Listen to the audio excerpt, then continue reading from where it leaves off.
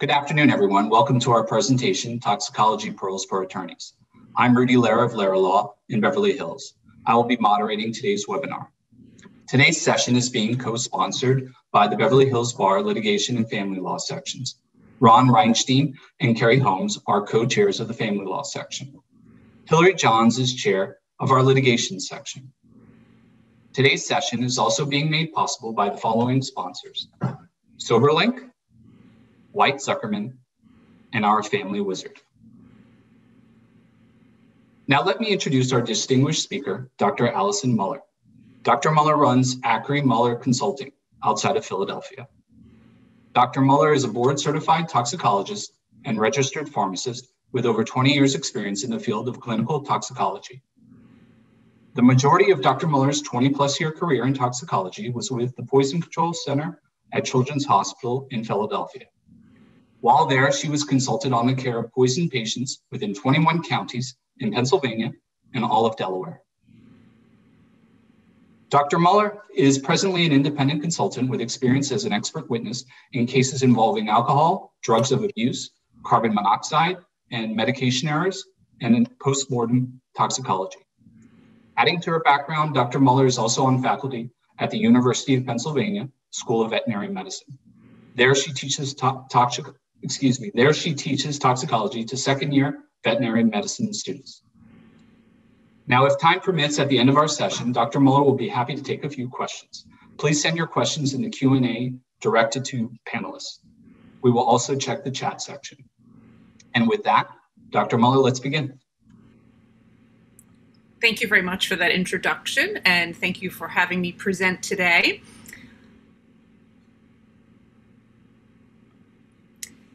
So Toxicology Pearls for Attorneys is what I like to call a bread and butter talk. And I speak to attorneys all over the country with the intent of teaching just enough toxicology to really help attorneys with their drug-related and alcohol-related cases.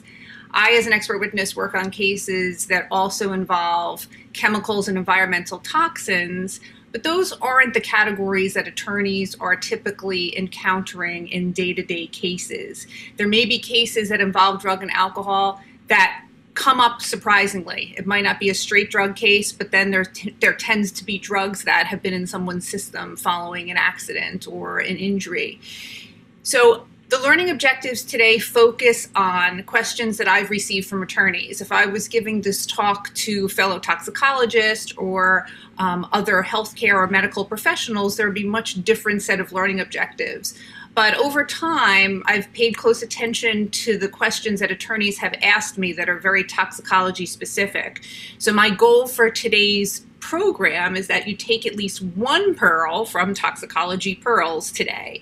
So many of these topics that I'm going to go over today could be 1-hour programs by themselves. So these topics are given at a very high level, and just to give you a lay of the land, I have other topics that I present in more detail, such as opioids or on marijuana or synthetic cannabinoids or postmortem toxicology, but these are just highlights. And it could be in any practice area. So for example, for family attorneys, questions I usually get from family attorneys have to do with a few of these learning objectives, especially about false positives and common effects on the body from what I consider to be common street and prescription drugs. So just to give you a basis for what we're going to review together this afternoon, I want to start with some definitions, which might be a little bit dry, but you'll see how things will all connect and unfold as we go through today's presentation over the next 50 to 60 minutes. So a metabolite is a breakdown product of a drug. So the drug enters the body, and then the liver typically metabolizes a drug, meaning it breaks it down into additional components. And those components known as metabolites might be active, meaning they actually do something, so they have pharmacologic activity, or they may be inactive, meaning they don't do anything to the body. They still exist in the body, we can still measure them, but they're not actually having an effect on the patient. And metabolites may actually be more potent than the parent drug, meaning they may have more of an effect on the person than the actual parent drug. It's really drug specific. I bring up the term metabolite because we are going to be circling back to that term when we talk more about drug screens and drug tests. Notice I differentiated that there's two different sets of nomenclature, drug screening and drug testing. So kind of keep that in the back of your mind because we'll come back to that and I'll tell you why that's important for you to understand as attorneys. Many of those drug screens or drug tests are not even looking for parent drugs. They're looking for metabolites. Then there's detection time. That's a common question I get as a toxicologist, not only from attorneys, but just from people in general. Oh, if I use this drug, for how long is it going to be able to be picked up on a drug screen or a drug test? That's going to vary with not only the type of test that is being performed, but the amount of drug that was used and the frequency of use. An example that is a common question is detection time for marijuana and its metabolites. You know, the big reason for the variation in how long marijuana, its metabolites are detected, particularly one metabolite in question, you'll see it as THC, COOH. THC-CoO, carboxy-THC. There's all different ways to say the same thing. If only all laboratories gave the same terminology. That metabolite will show up even a month after somebody has stopped using marijuana if they were a chronic marijuana user. Now, detection time in somebody who uses marijuana at a party on Saturday night and just does it once in a while, well, they'll be clear within a few days. And then finally, route of administration. Route of administration is quite simply how a drug is getting into the body. Is it going to be the most convenient way, and that's by mouth? Or is it intranasally, in the nose? Is it through the eyes? Is it through the veins, intravenously, intramuscularly? So route of administration is simply how a drug will get into the body. And some drugs are inactivated if they're not given in a certain route of administration. For example, if somebody needs insulin for their diabetes, why is it that they have to take those inconvenient subcutaneous, meaning under the skin shots for their insulin, at least at this point? Because it'll be the insulin, if it's taken by mouth, would be inactivated when it is swallowed. So then the person would get no benefit from that drug.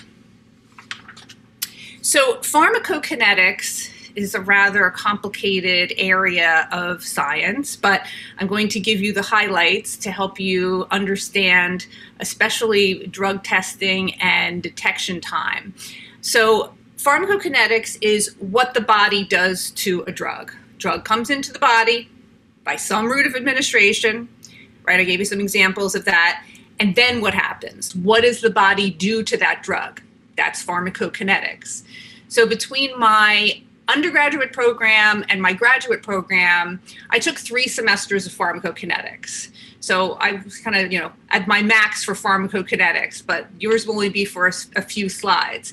And there was a lot of calculations for pharmacokinetics, a lot of graphs, a lot of modeling.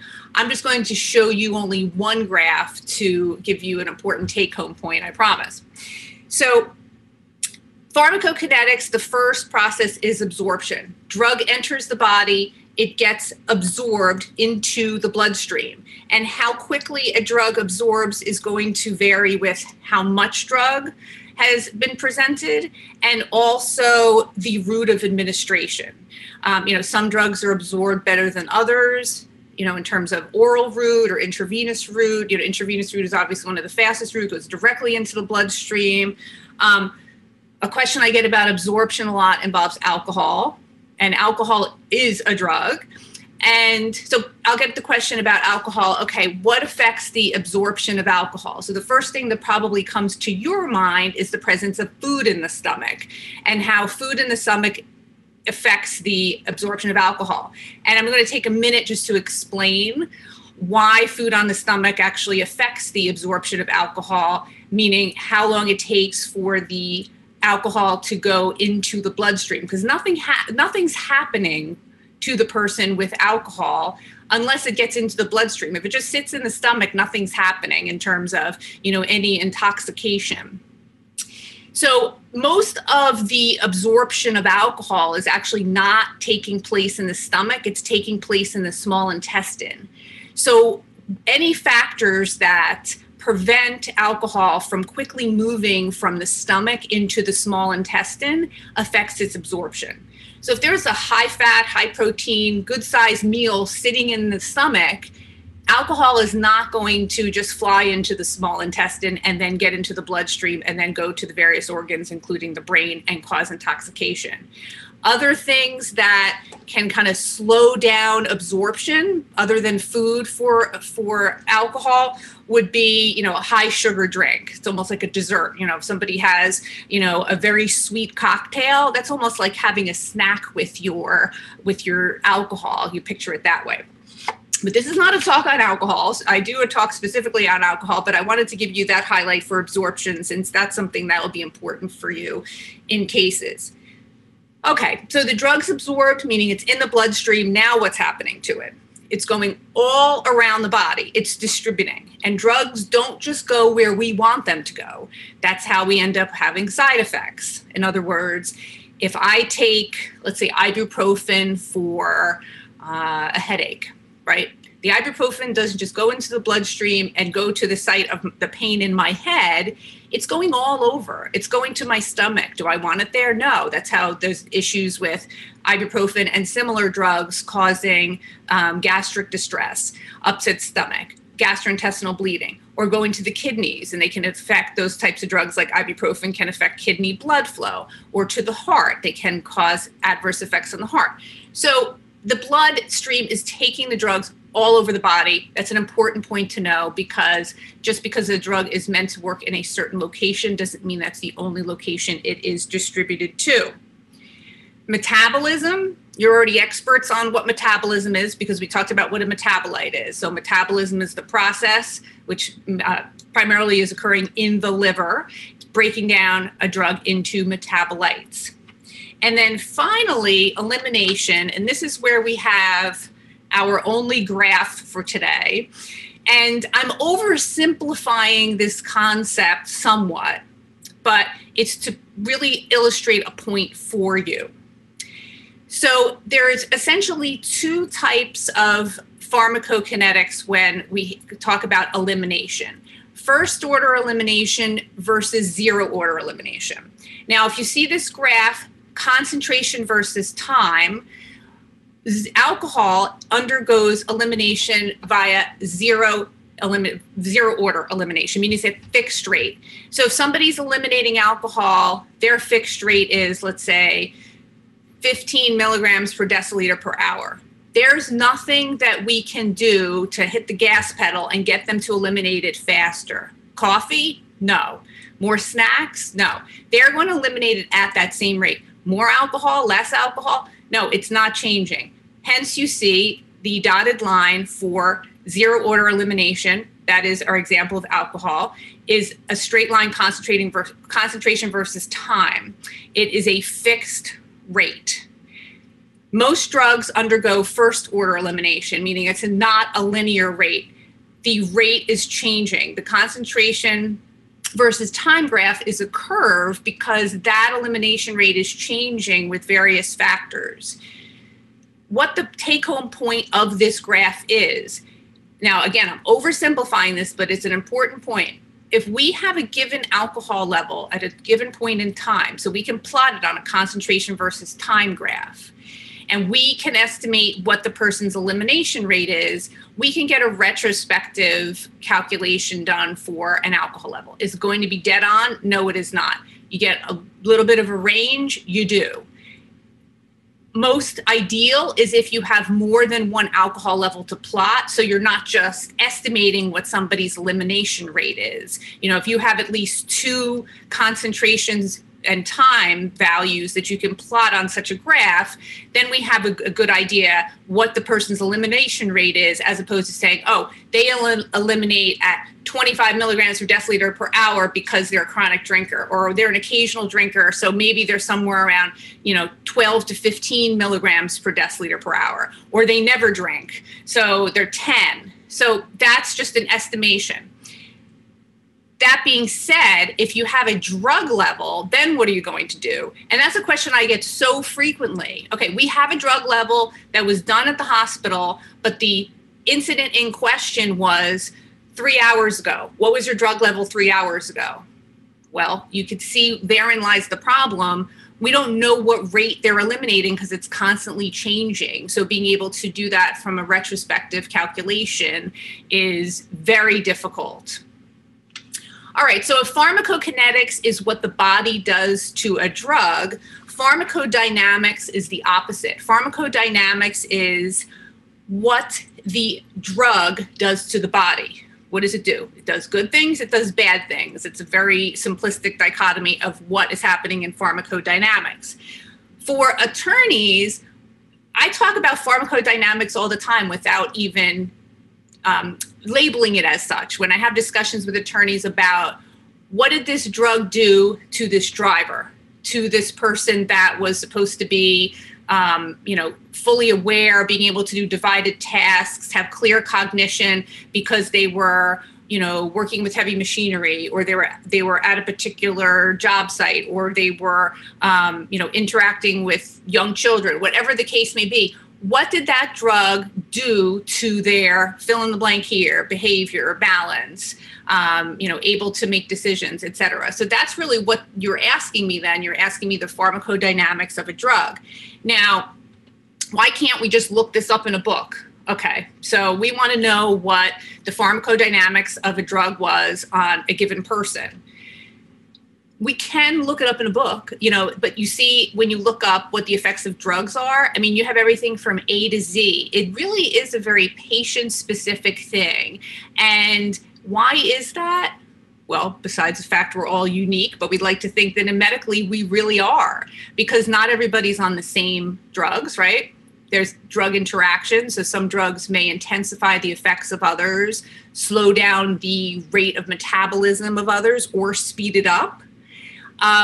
Also, people have different medical conditions. There's an issue of age, the very old or the very young, even genetics, something we are getting better at being able to actually measure and predict how people with certain genetic enzymes or genetic predispositions will react to drugs. So there's many individual factors. And that's why when I have cases that involve drugs, of course, I want the matter at hand, the, hospitalization records that, are surrounding the incident in question, whether it be, the medication error or, adverse effect of a drug or impairment case. But that's why I ask for past medical and past pharmacy records, because that tells me more about that person's makeup, about how I would expect that person to respond to a drug, react to a drug. Are they more sensitive, less sensitive? What exactly would I expect to see with that?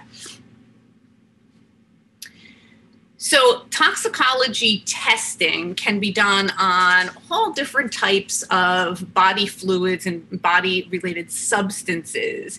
And so the question I'll get is, which one is the most accurate? Well, it depends. And I probably hear that a lot from scientific and medical experts, but it really does depend. I'm trying to give you what I feel are the pluses and minuses of each of these sources for testing. So we'll start with urine. The good thing about using urine for toxicology testing is that The detection time is longer. Why is that? Because drugs will stay in the bloodstream for only so long, right? As they're going through the pharmacokinetic process, right? They've already been absorbed, they've already been distributed, right? They're breaking down, they're being metabolized, they're being eliminated. Well, once they're being eliminated, to some extent, we're going to find them in the urine. And it's going to be sticking around there at the later point, right? Because the first place for the drug to disappear from is the blood. So that's why urine can be helpful, because we have a detection time that is later for drugs and especially for their metabolites. However, urine testing could be subject to adulteration, meaning, somebody could try and throw the test. And I've heard many different methods, all with varying levels of success.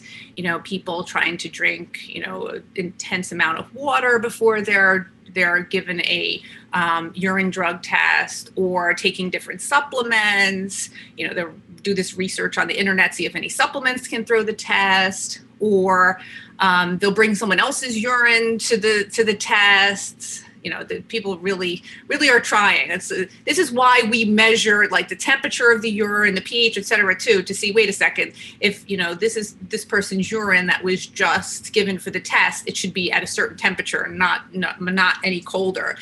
And then there's also artificial urine that could be purchased on the internet. Actually, an attorney brought that to my attention.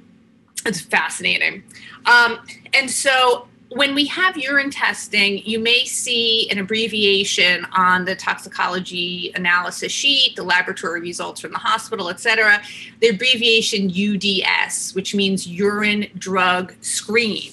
And so it's here that I will make the distinction between a drug screen and a drug test, as I told you that would be coming up, and that's a very important point for you as attorneys to understand. So a drug screen is looking for drugs with similar structures.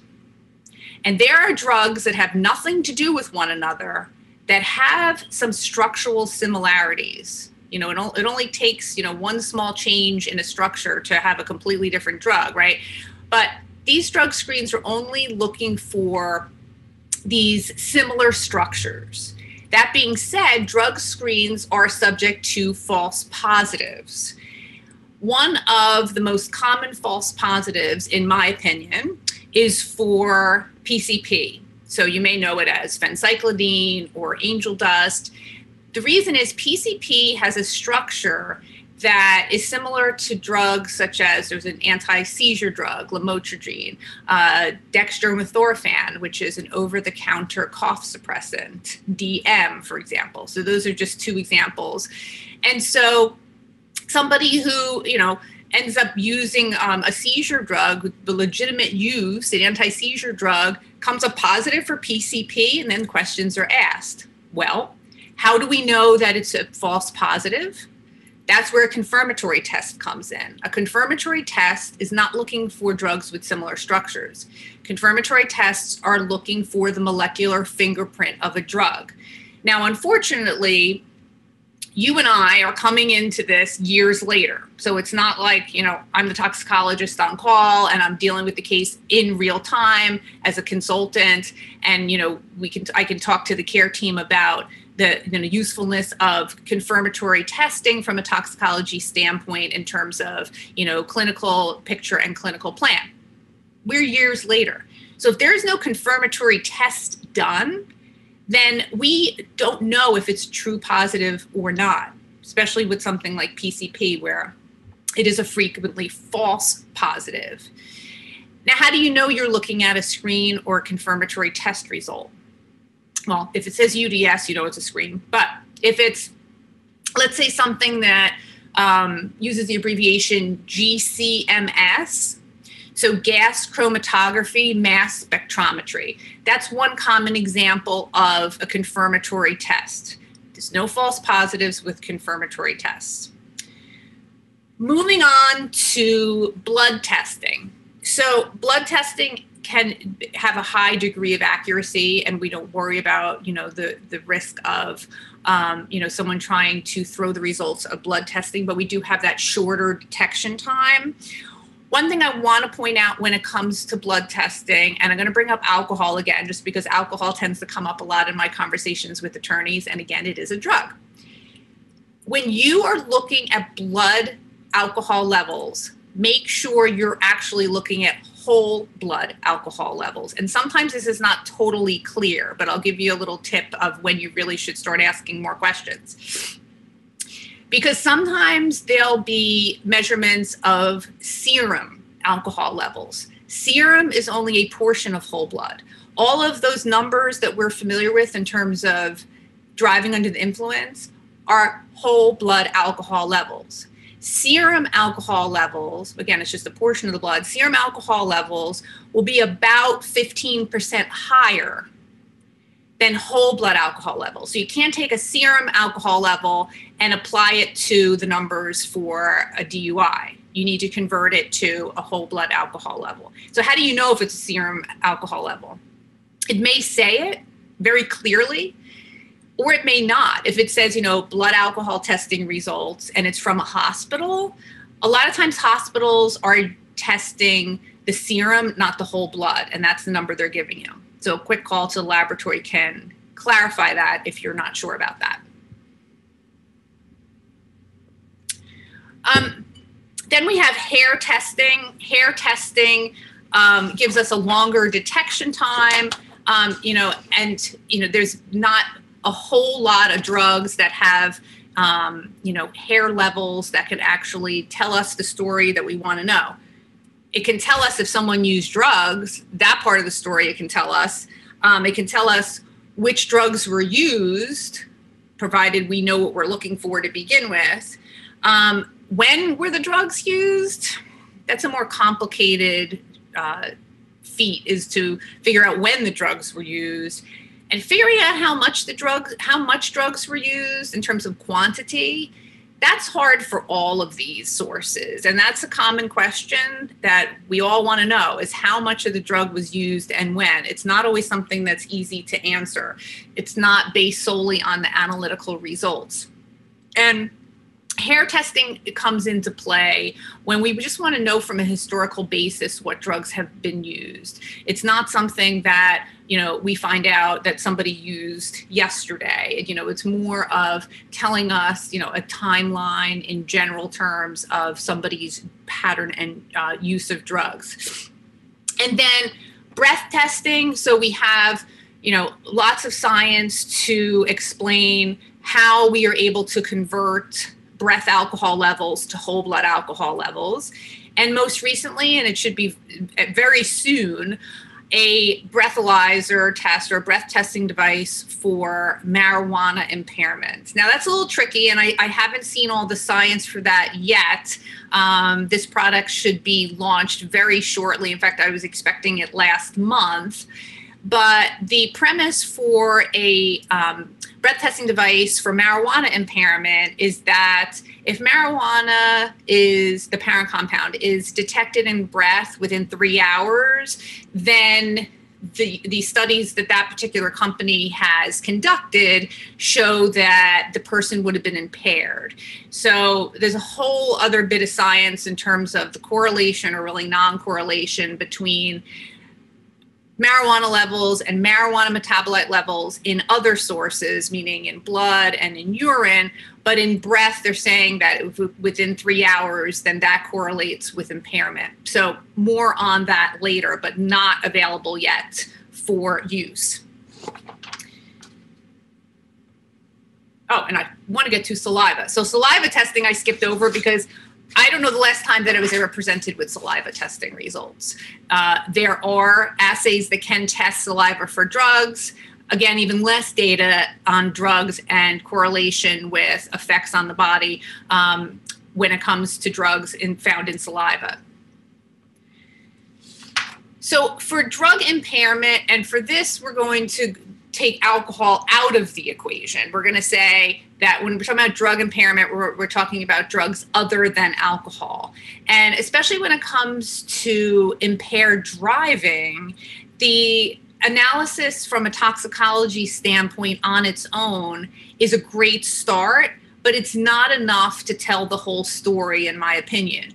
So I like to say that I am, the Nancy Drew of toxicologists, right? So you asked me a question about, was this person impaired while driving based on these drug testing results? Confirmatory testing, we have levels, et cetera. I need more than just the toxicology results. Give me everything that you have, and attorneys do. They have signs and symptoms, meaning they have bystander reports, they have police reports at the scene. If you also can get me past medical records, what else are the patients, the person in question taking? What medical problems do they have? So it's really the intersection of a lot of different data points to be able to come to the conclusion if there's enough evidence to say that somebody was impaired following the use of drugs. Because remember, I alluded to the fact that it's very difficult to tell what somebody's drug level was retrospectively. Therefore, just being able to take a drug level and then looking at the time a few hours earlier, let's say when an accident was or a traffic stop was, we're not going to be able to get what that level is. So we can't just use the level in isolation because we're not going to be able to find out what that level even was. And for many drugs, again, we're taking alcohol out of the equation. For many drugs, a level is not enough to tell you if there was impairment, because there's something called, this is one of many reasons, but there's something called tolerance, right? And especially with drugs, let's say with opioids, I get a lot of opioid related cases. I think they're a fascinating class of drugs, and there's so many stories about opioids that I could tell you, but I will save that for another day. People who use opioids chronically develop tolerance. And so it is astonishing at the high levels of an opioid that somebody could have in their system and appear completely fine. Fill in the blank here. Oxycodone, hydrocodone, heroin, whether we're measuring heroin metabolites like morphine. So we can't just say, at this number, this person would be impaired, because we don't have those kind of data. We have those kind of data for alcohol, but we don't have those kind of data for most drugs. So in summary, what can drug levels tell you? They don't always tell us enough on their own. That's why I say the more information you have, the better for your cases to share with a toxicologist, should you be working in conjunction with one on one of your cases. And so it's telling us we have a drug level, provided we're not dealing with a screening test, we have a level. So we're looking at likely a confirmatory test. That person used that drug some point in time. But a lot of times the big questions, when and how much, cannot be answered, because our predictive value of drug levels correlating with impairment or correlating with signs and symptoms may not exist to be able to say that. So again, what can drug levels not tell you? Not a whole heck of a lot on their own a lot of times. Again, this is a big take-home point for this talk today, is that with the exception of alcohol, there is no widely accepted correlation between a concentration of a drug in the blood and impairment. Really, other things really help me as a toxicologist determine if somebody was impaired, to be able to take that level and piece everything together. Remember the Nancy Drew of toxicologists. So we're going to switch gears back to alcohol for a little bit. So for a given alcohol level, behavior and impairment will vary from person to person with alcohol. This is not referring to driving impairment. This is referring to the person who would be visibly impaired. So I do a lot of dram shop cases. So those are cases where, somebody was at an establishment, whether it be a bar, a restaurant, club, etc., and they were served alcohol, and then they leave and something bad happens. They hit a pedestrian, they hurt themselves, they get in a car accident, what have you. Then the question becomes, what's the liquor liability of the place that they just left? Were they serving somebody who was visibly intoxicated? And then in turn, was that, the cause of, the accident in question? Just taking an alcohol level, again, it's that tolerance, especially in somebody who, drinks on a regular basis. Their behavior, their appearance, their visible impairment is going to vary from person to person. There's certainly studies that say levels, above a certain amount, most people will be impaired. But again, we want to know that person. And it also hinges on that person's alcohol use. There are limited data on substances that elevate breath alcohol levels. And, it's interesting because at one point, I did an internet search to see, well, what are attorneys reading? What are attorneys reading about all of these substances that they've asked me about in terms of how they can affect breath alcohol levels? The testing has gotten much more sophisticated in terms of being able to, take out of the equation, certain things that may interfere. At one point there was some inhalers that had a little bit of alcohol in it, ethanol in them. But again, somebody has to use the inhaler, have the alcohol on their breath, and then get the breathalyzer right after. They're sitting there for at least 20 minutes or so at the traffic stop, at the incident, before they get the breathalyzer. Or, some people will say, well, what about acetone or, similar ketones in people who have uncontrolled diabetes? The technology has gotten better in terms of being able to identify alcohol versus something like a ketone or an alcohol. So there's very limited data in terms of substances that actually elevate breath alcohol levels. There's been cases where there's, let's say, an accident and then a car fire, and the person has a breathalyzer test done at the scene, and there's, smoke and there's fire and there's, volatile chemicals in the air. How are those affecting the breathalyzer testing? That's a different story, and that's on a case-by-case basis. The blood levels, those will give us the true story. And again, what are we looking for? Whole blood alcohol levels. If you have a serum level, it's not a bad thing, but don't take it and run with it. Make sure you take into account that it's approximately 15% higher than a whole blood alcohol level. So I mentioned false positives already. I mentioned PCP as a common false positive. So let's switch to false negatives for a moment before we get into false positives again. I like to circle back to concepts, so we will circle back to false positives in a moment. So false negatives, what is a false negative? That means somebody actually has the drug or class of drugs in their system, but they come up negative. Well, there's a few reasons for that. One, they may have not reached the minimum detection level. And the minimum detection level is often there on the laboratory analysis sheet. It might not be clear what it is in terms of what are these numbers that I see here. Does that mean that's the maximum? Does that mean that that's the amount that they're intoxicated if they're above that? If you can identify that it's the minimum detection level, let's say the minimum detection level is 15 nanograms per milliliter. If that person has 14 nanograms per milliliter in their system, they'll come up negative. So really, I should put false negatives in quotes because they do have the drug in their system, right? But truly, the laboratory assay is working as it's supposed to. It's giving them a negative because it didn't reach the minimum detection level.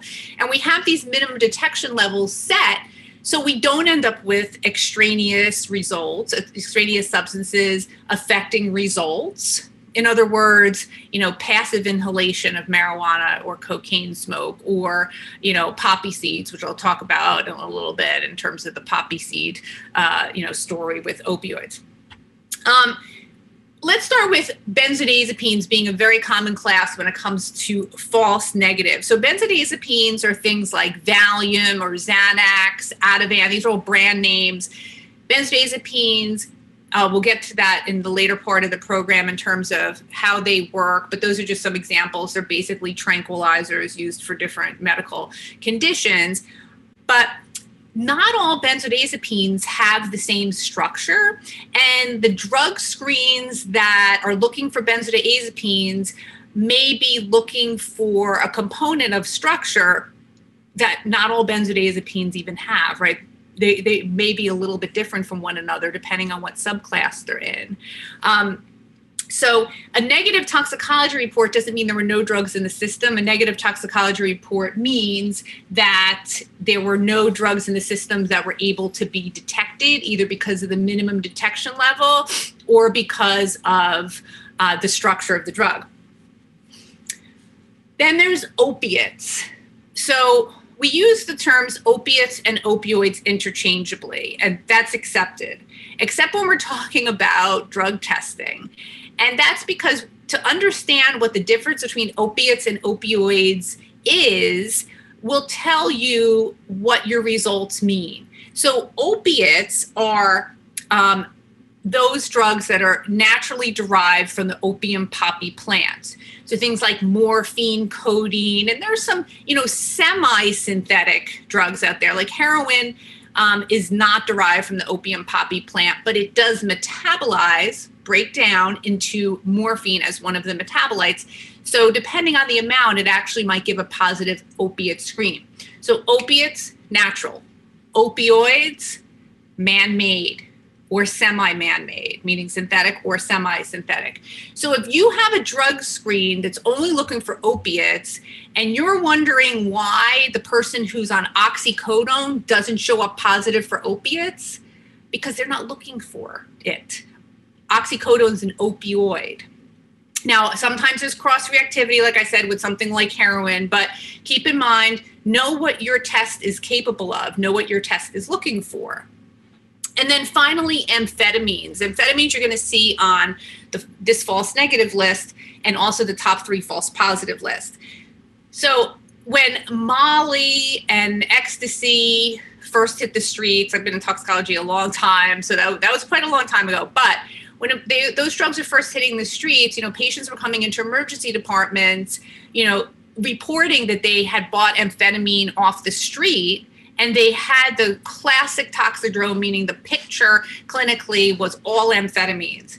They were showing up negative for amphetamines on their toxicology screen. So why was that? Because we didn't have an assay yet for these. We don't exactly keep up on a day-to-day basis in terms of having assays for every street drug out there. So those people were coming up false negative. But again, it's a false negative, in quotes, because the test didn't have a capability of picking up those designer amphetamines yet. Then, as I promised, a little bit more about false positives. And just to reinforce the point, false negatives and false positives happen with drug screens, not with actual confirmatory tests.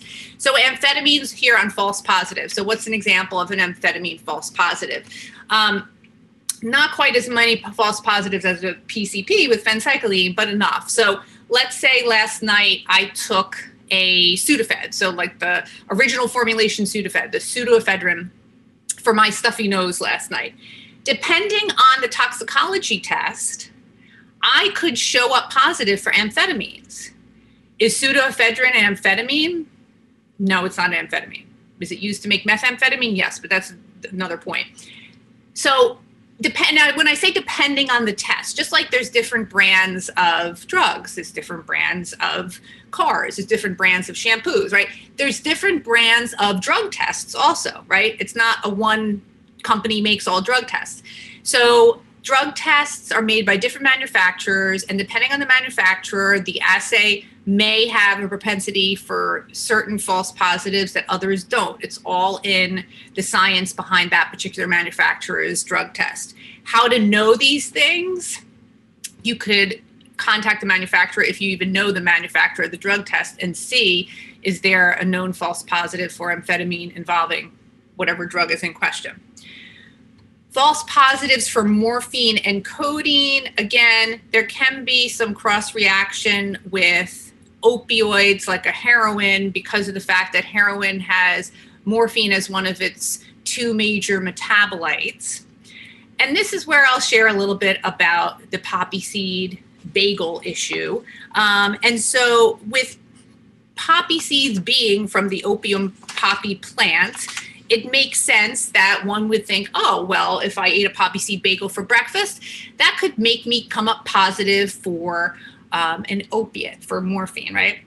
Well, the poppy seeds, first of all, themselves are not solid little pieces of opiate. They can have the milky sap from the opium poppy plant, therefore presenting the body with opiate.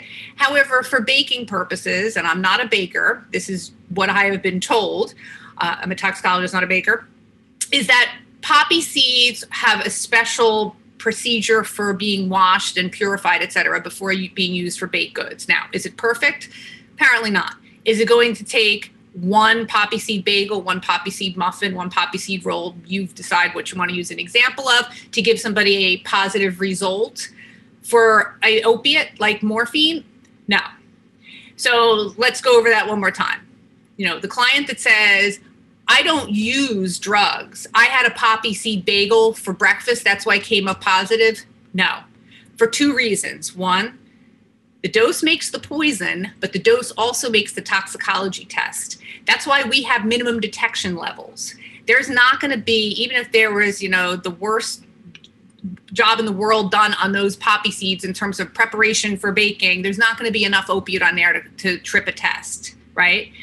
And number two, it would take so many of those baked goods, even if there was residual opiate on there, to elevate that test. Now, this is not to say that, because I have had questions about like poppy seed tea. Okay, now we're getting into a whole different category. In fact, there's been deaths from the poppy seed tea, that people are using, you know, non-food grade poppy seeds to brew tea for whatever purposes they're interested in. And they are actually then having enough to have an opiate screen. But the poppy seed bagel story does not hold water. And then finally, PCP, I already mentioned dextromethorphan, ibuprofen, lamotrigine, which is Lamictal, an anti-seizure drug, 3 of many, many false positives for phencyclidine. So, like I said in the beginning, I decided that there was common classes of drugs that I seem to encounter time and time again, not as a clinical toxicologist, but as a toxicologist working with attorneys. So I thought that these were classes that would be of interest to you, just at a very high level, to really, you know, take some points and apply them to current or future cases. So we'll start with benzodiazepines, and you kind of have a head start on benzodiazepines already, because I gave you some examples, you know, things like Ativan, Xanax, Klonopin, Valium. These are all benzodiazepines. And so I'm going to oversimplify this. I'm going to date myself just a little bit. But when I first started in toxicology, we used to do this lecture called Uppers, Downers, and All-Arounders. You know, in toxicology, I don't know if it's the same thing in law, we're always looking for catchy titles and trying to look for fun where we can get it. So that was the name of the lecture. And so you could just imagine how that simplifies being able to classify drugs and really teaching what the drugs do to the body. So benzodiazepines are downers. So what are downers? They slow down the nervous system, the central nervous system in the body. They relax the body. They can decrease alertness. They can decrease reaction time. They can cause drowsiness. Some of them even have amnesic effects. So they're used for, you know, preoperative sedation, for example. And so they might be used as a sleep aid. They might be used for anti-anxiety. They might be used for seizure disorder. They might be used for, like I said, pre-op sedation.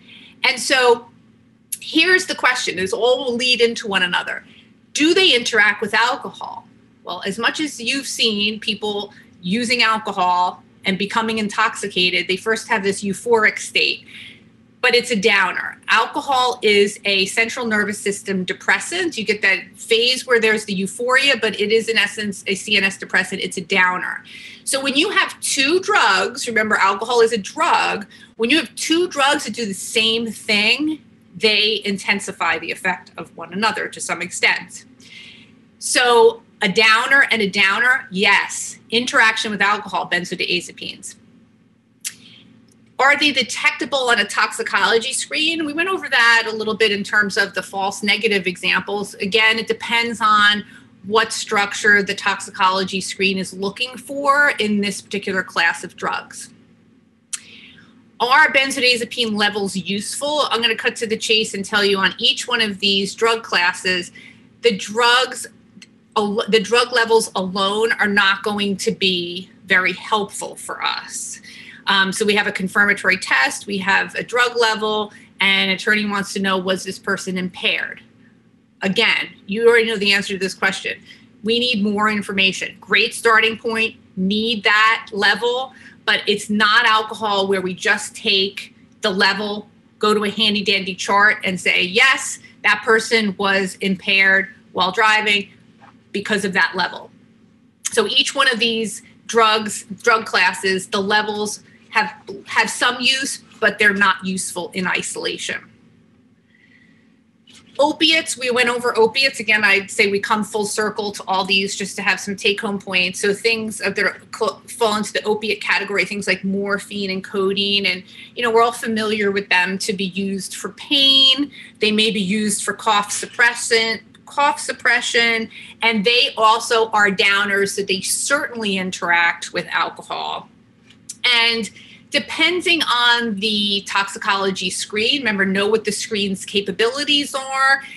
They may be detectable, they may not be detectable. And so the levels, again, are a start, but in isolation are not necessarily useful.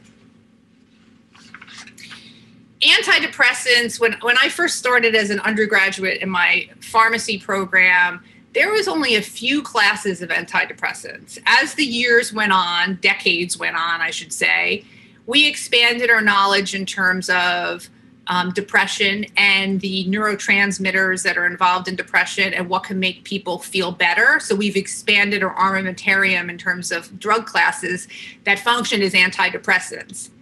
So this is a very broad category, but I'll give you some examples. So things like Prozac or Zoloft or Paxil, those are all selective serotonin reuptake inhibitors, SSRIs. They are antidepressants. They are affecting neurotransmitters in the brain, specifically specifically serotonin. And so those particular drugs, so in that class of the SSRI, can interact with alcohol, and they alone can cause impairment, especially when someone is new to the drug. Now, does that mean that someone who started on Zoloft can never drive safely again? Of course not. But it's not that they start taking Zoloft today and then, go drive, home from work tonight. I mean, they do cause some impairment, but there is some degree of tolerance that develops for that. But not with the interaction with alcohol. Combining that particular class of antidepressants with alcohol is problematic.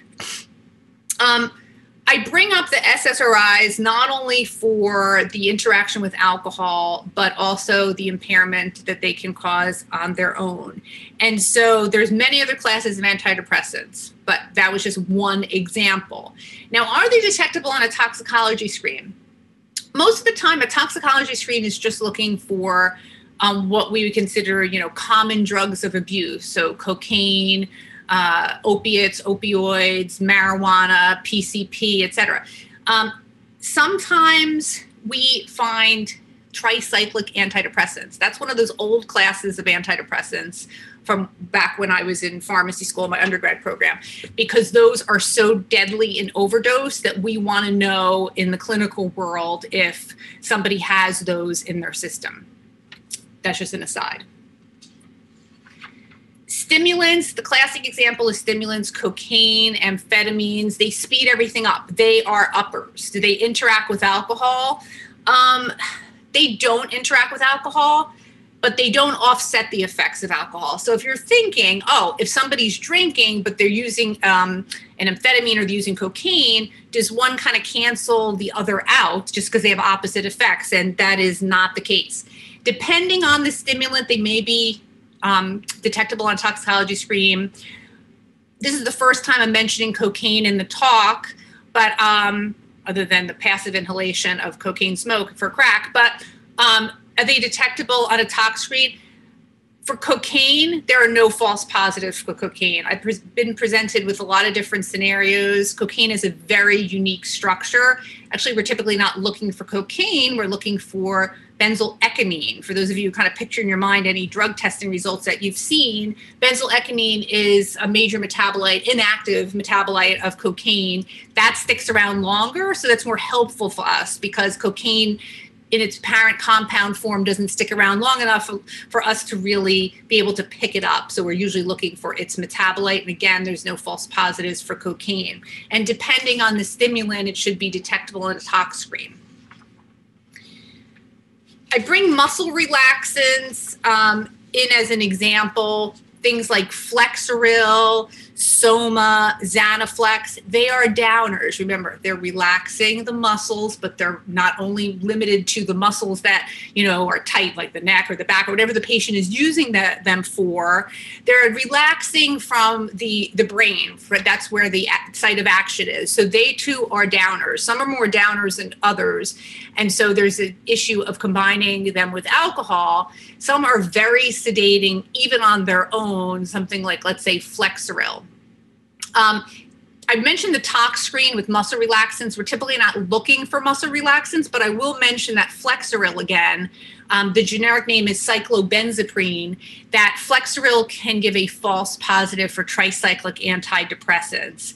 I actually did have a case where that came into question. I don't hear a lot about tricyclic antidepressants in my life as a expert witness, more in my life as a clinical toxicologist, but sometimes that will come up. So in other words, if you do see a positive result for a tricyclic antidepressant, if they're looking for that on a toxicology screen, see if the person is on Flexeril.